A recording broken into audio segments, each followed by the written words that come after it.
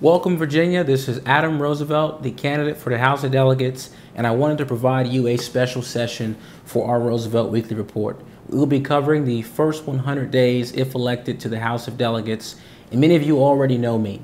I want to say that the platform, again, is education, small business, transportation, and veterans.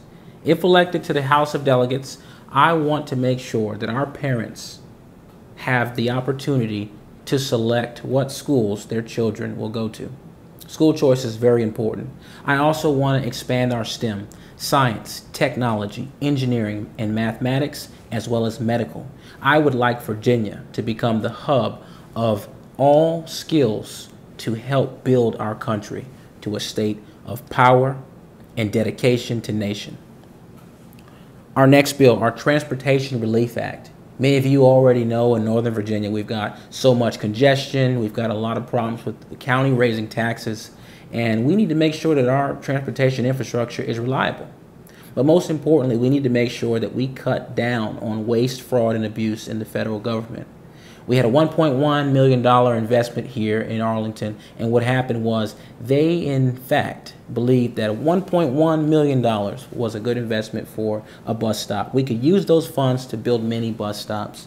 So let's make sure that our transportation infrastructure is reliable, affordable, and that we cut down on waste, fraud, and abuse so that we can get to our jobs.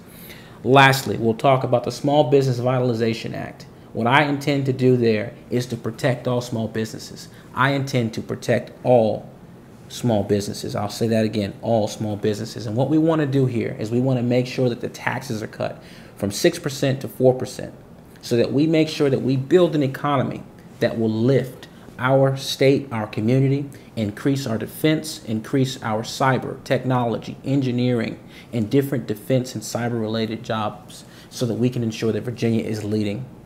So again, these are some of the legislative items that are on our platform for the first 100 days.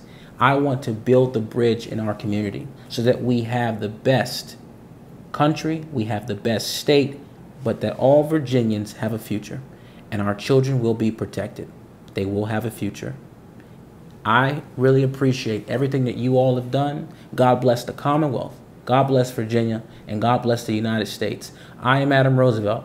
I authorize and approve this message.